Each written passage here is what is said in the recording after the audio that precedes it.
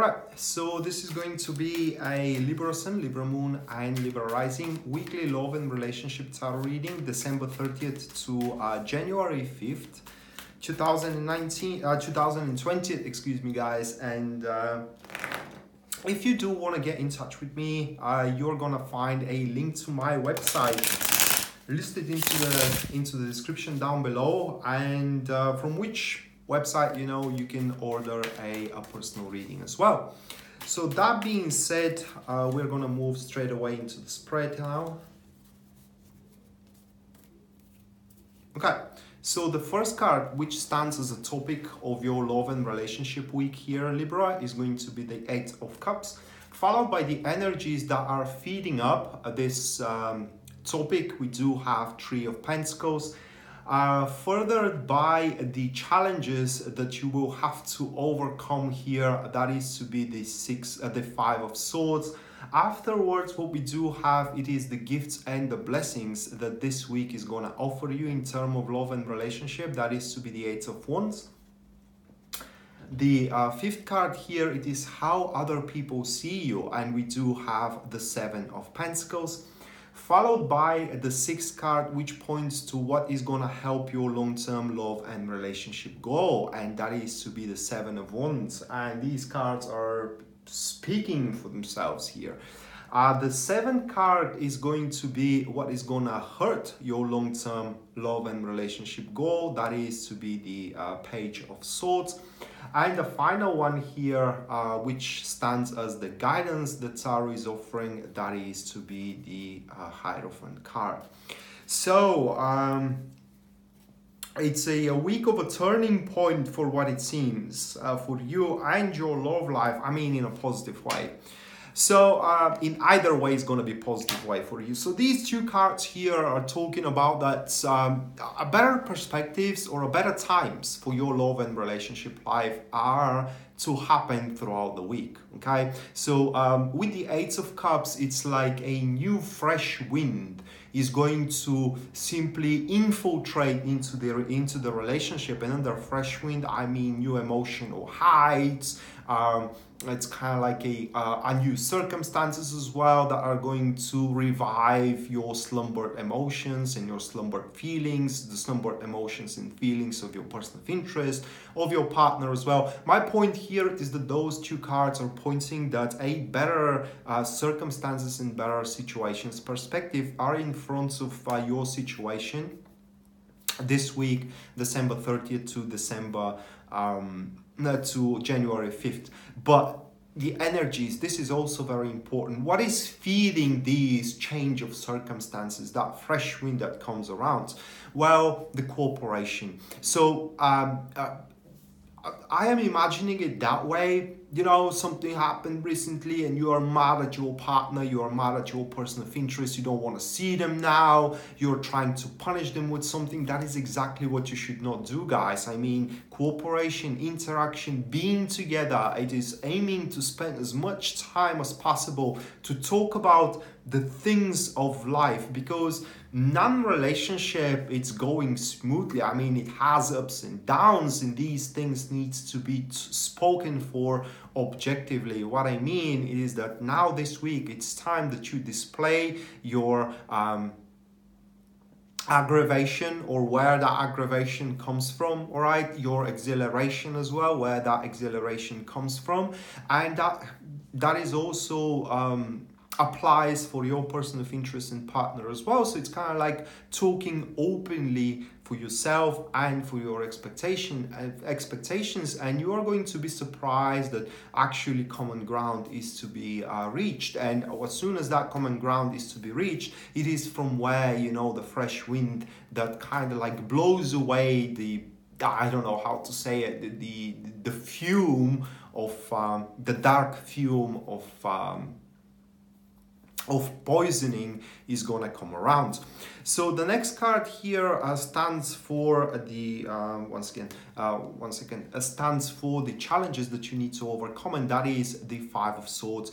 So it's pretty self-explanatory here in this follow-up. It does speaks for the unyielding standpoint to have it exactly the way you want it, but you need to know what that card points. It is that if you want to fix your relationship, or to make relationship happen, or to improve a relationship, it needs to serve goodness for both sides, not just for you. All right, so the card points here that you are gonna find it challenging to be reasonable with the not demands, but with the requests, and as well with the arguments that the other party comes around with. All right. And another thing that is going to be challenging as well is to how can I say it? Stop trusting rumors. Okay, most likely what is poisoning your relationship, it is a third party, and we can see that into the further cards where the Page of Pentacles, where the Page of Swords resides. But yeah, it's kind of like it's going to be challenging for you to trust your healthy sense of mistrust, not to trust what everybody else aside of that relationship or interactions is talking about. So the other card here stands for gifts and the blessings. And we do have the Eight of Wands. In this particular case, the Eight of Wands gives you the gift and the blessing to try it many times. I mean, to have circumstances such arranged so you can have your openings, to spend time with that person, to say what you want to say, and all these kind of stuff. So you are not going to be deprived from opportunities to display yourself. It is what my point is with these gifts and blessings. But those who are single as well, they will have the gift and the blessing of how can I say it, showing their true nature in front of the right person who is going to truly value their true nature as well. The other card, it is how other people sees you, and that is the Seven of Pentacles. This is not very, how can I say it, not very decisive or determined card. I don't know how to say it. Well, this is how people are going to see you. They're going to see you as a person who does not know what to do now, or unpredictable. They're going to see you unpredictable. It is like your partner may start kind of fantasizing that you are on the verge of leaving them. Your person of interest may fantasize that you kind of gave up on that interaction, and so on and so forth, because people are going to see you on the verge of making an important decision. Should you make it or break it? People are going to see you as a person who tries to find value, or tries to analyze, is it really worth going on with that marriage, with that relationship, with this endeavor, with that interaction, and etc, etc. People are going to see you as someone who is trying to find the reason to move on with this current situation of the love life and relationship life. So the other card here points what you can do in order to help your long-term love and relationship goal, Libra, and that is going to be the Seven of Wands. Fight for what you love. It's as simple as that, okay, with this card. I mean, you have to guard your relationship. You need to defend your relationship. You need to stand your ground against the competition and against the malicious intentions, because God knows you do have people with malicious intentions towards your love life and towards your relationship life. And that is seen here in the Page of Swords. Now, that is an individual around you who is spreading nasty rumors. It's kind of like he's trying to clean, or simply said, break what you do have with your person of interest, or with your partner, with your wife or a husband. It's hurting the relationship. Now they're close to you, and they are feeling your mind and your your thoughts, I would say, with these futuristic impressions that everything is gonna be okay, all right, and what really obstructs you from everything that is gonna be okay, it is your relationship, it is your person of interest, it is your marriage. So pretty much that person encourages you to clean what you have, or rather like to abandon, to walk away, to destroy, to remove is the word that I'm searching for. To remove from your life what situation you do face here in this week, December 30th to January 5th, 2019. Needless to say, you don't need their help, you don't need their advice, you don't need their thoughts. You can scale and scope on your own accord. Are you happy with the one you are with, or with the one you want to be with, or are you not? And the last card here, it stands as the guidance that Tarot is offering to you, Libra. We do have the Hierophant card. So the Hierophant card, it's pretty self-explanatory.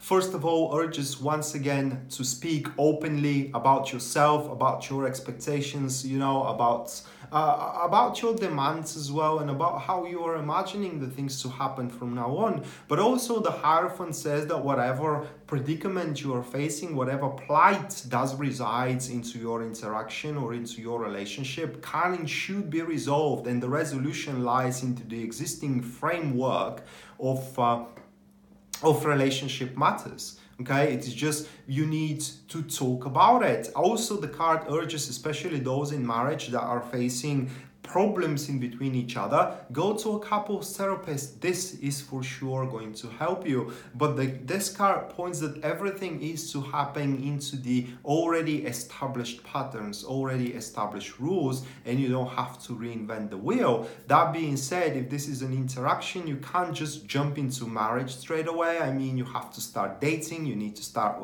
going out, okay? You need to jump into a relationship, then move in together, then get engaged, then get married, then have children, and so on and so forth. Everything has its follow-up or its pattern, and that pattern needs to be kept. You can't cut any corners here. But above everything else is a guidance. The true love comes on a foundation of trust. If you don't trust the person you love, then it's time for you to move on. If you do trust them unconditionally, that is, well, then it's worth, this is something that it is worth fighting for.